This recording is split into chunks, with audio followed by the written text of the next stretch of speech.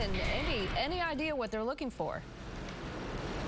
Well, it's a sealed affidavit, and so the FBI spokesperson telling us she really cannot reveal any information, but it's quite a complicated dig. They've got this entire area blocked off, so you can't see inside. The aerials from Skyfox, really the only way to see what's going on back.